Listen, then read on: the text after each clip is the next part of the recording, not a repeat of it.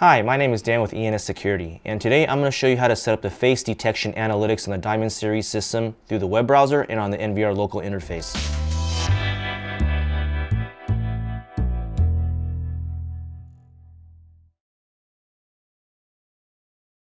Now I'm going to show you how to set up the face detection analytics in the web browser. Now before we begin, I want to make a little side note. Just always make sure that the camera that you have supports the analytics that you want. So in this case, make sure it supports face detection, okay?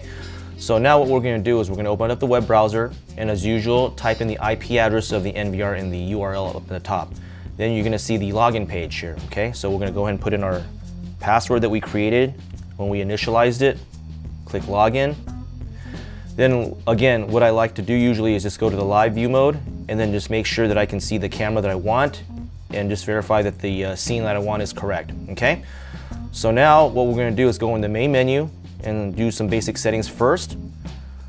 So under display, of course, since we're doing analytics here, make sure the AI rule box is checked. Click apply, and then you'll see the operation succeeded here, okay?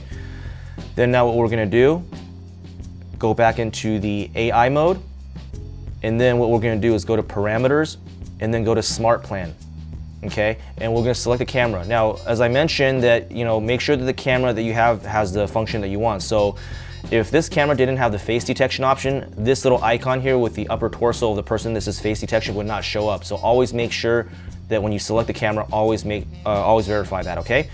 So now what we're going to do is click on the face detection, highlight it blue, and then go ahead and click apply. Okay, you have to do that step first. Once that's done, we're going to go to the face detection IVS here. Make sure the right camera is selected by verifying the view. Check enable. Okay, and then of course, the schedule.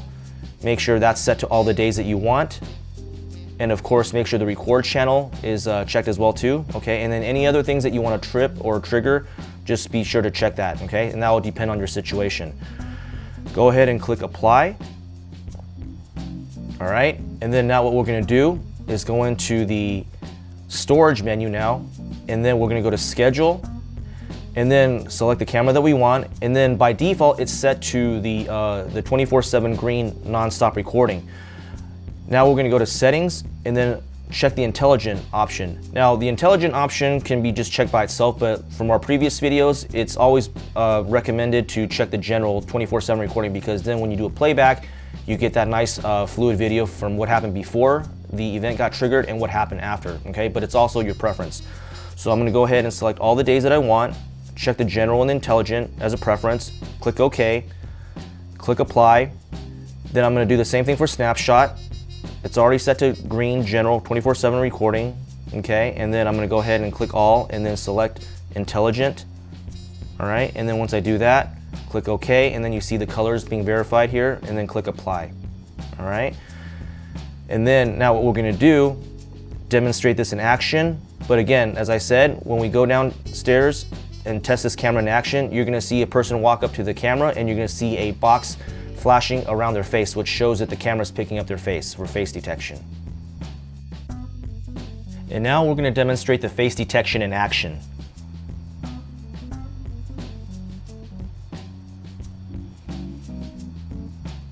So as you can see, as soon as she's walking towards the camera, the box is starting to flash between green and red, which means it's picking her up, okay?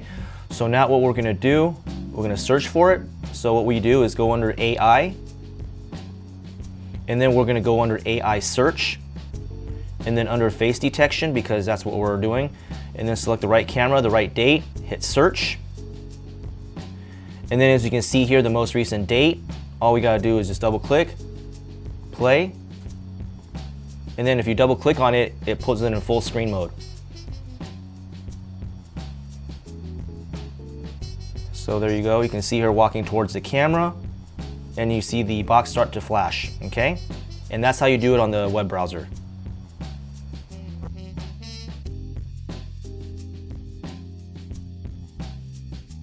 Now I'm going to show you how to set up the face detection on the NVR local interface. So once you log in, one of the first things you do is just make sure the view that you want is the correct one, okay? So now I'm going to go to the main menu, and then I'm going to go to display, and of course under the AI rule, I always want to make sure that's enabled, okay? That way I can see if the AI is being triggered or not. Go ahead and click apply. All right, And once I'm done, I'm gonna go back and then I'm gonna go under AI. Then under parameters, the first thing you wanna do is go to Smart Plan, okay, and select the correct camera. Now, since we're doing face detection, like I said, when you select a camera, make sure it supports the feature that you want. And you can tell by the Smart Plan, it will show icons of the features. So by looking here, you can see the upper torso icon, which means face detection, okay? So you're gonna highlight that, blue, then go ahead and click Apply, okay? And then once that's done, you're gonna go to face detection, select the correct camera, of course, and then select Enable. And then after that, make sure the record channel is obviously checked. Other settings such as the rules, just verify everything. The schedule, make sure that's set to all the hours and days that you want. Click OK. And then if you want to trigger any other alarms or any type of notifications, you can select that based on what your requirements are. Okay. So once that's done, you're gonna go ahead and click Apply. Okay. And then next thing you're gonna do is you're gonna go to Storage. Okay. Select the correct camera under Schedule. And then under Record, as you can see here, by default is set for 24-hour recording, which is the general, okay? What I typically like to do is select the intelligent, because the face detection is counted as an intelligent function, along with general. Now, you don't technically have to do it with general, but if you do that, when you do a playback footage, it makes it for a more smoother video, because you can see what happens before and after the event is triggered, okay? So in this example, I'm gonna select both, copy to all the days that I want. And as you can see here, you have two different color codes for the different types of schedules. Click Apply. Then I'm gonna go ahead and do the same thing for Snapshot. Select the correct camera. Do the intelligent with the general. Click all the days that I want. Click OK. And then click Apply. And then that's pretty much it. So now we're gonna demonstrate this in action. So as you can see, as she's approaching the camera, you see the green box picking her up, okay? So now what we're gonna do, log in, go to AI mode, and then go to AI search under face detection. Make sure the right camera is selected, and of course make sure the start time and end time is in the right settings. Click search, okay? And then you see the most recent time here, the 10:47, coincided when she walked towards the camera. Hit play, and you're gonna see her walk towards the camera, being picked up.